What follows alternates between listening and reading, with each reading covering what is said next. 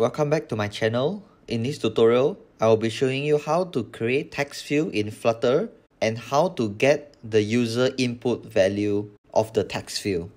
Text fields are mainly used to get user input value such as username, password, and so on. Flutter provides text field widgets that could help you easily create a text field by just adding the widgets in the widgets tree. Now when we hot restart the application, as you can see, a text field is created and we can add a padding to the text field widget so that it don't fill up the whole row space.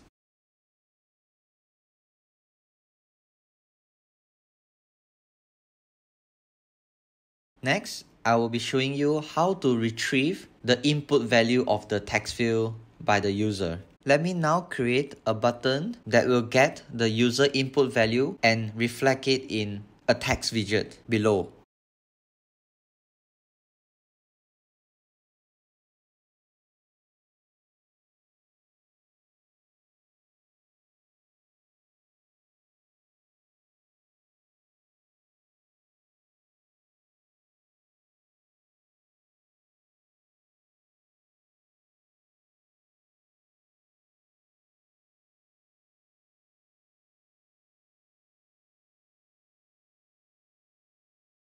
And in this user input string variable, I will set it by default to an empty string. And I will pass this string variable into the text widget below, and it will reflect the user input once we click on the button.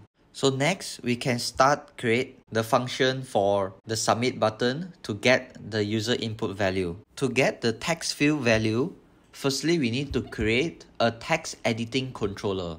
Each text field widget should specifically assign to a unique text editing controller. This is because text editing controller helps you to identify which text field you currently are pointing to.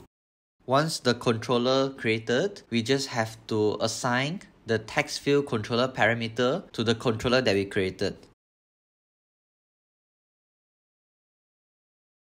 Now in the elevated button widget on press function, we just need to update the user input string variable to the controller.text. And controller.text will help us to retrieve the current state of the text assigned to the controller.